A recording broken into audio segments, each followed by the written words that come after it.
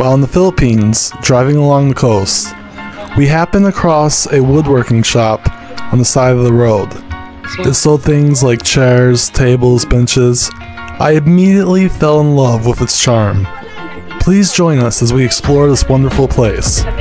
And at the end, I have a health update and some other bonus footage.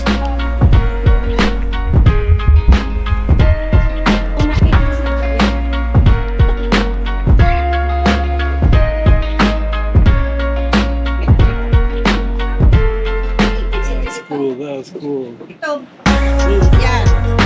Yan ang story. Kaya hindi pwede binibenta. Binibili na yan sa akin. Hindi ko binibili. This is the What? Bacha. That's made of wood. Bacha. 18th century. Oh wow, 18th century? What, were they cooking there? No. You wash your Wash clothes. your dress. Oh, Your clothes. This stuff is really cool. Ano ko sa'yo? Ano? Ate mo. Oh, Filipino size yan.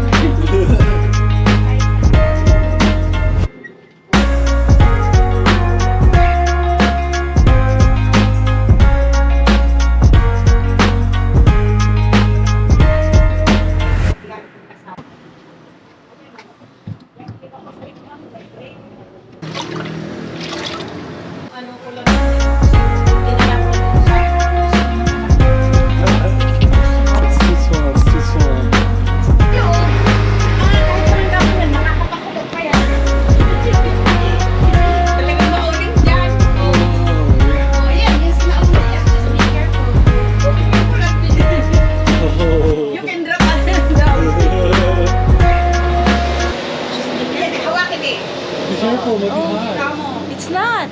It's not hot? It is rock from the volcan. It's a rock from the volcano. Oh, okay. Mayon volcano erupt. Hindi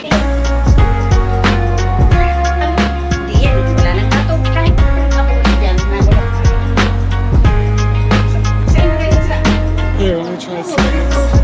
Sir, mulabi din yan, Ben. Kahit po bitbitin dyan sa ilang likod ng ban.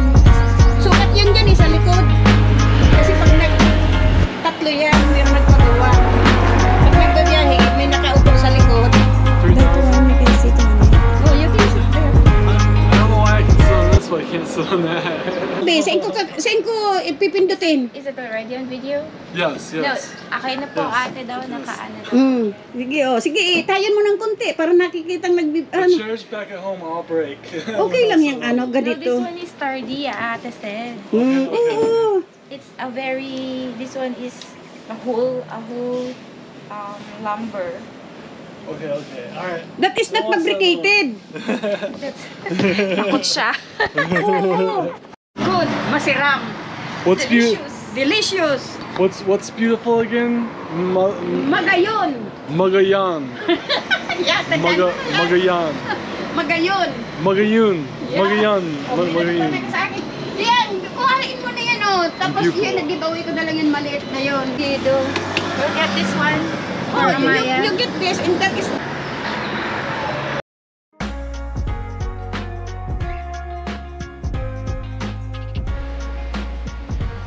What's up, guys? Toes looking a little scabbed up, but I'm feeling a lot better today. I'm just getting up, gonna brush my teeth, shower, probably change my clothes. I just put on something quick. We'll see what we do today.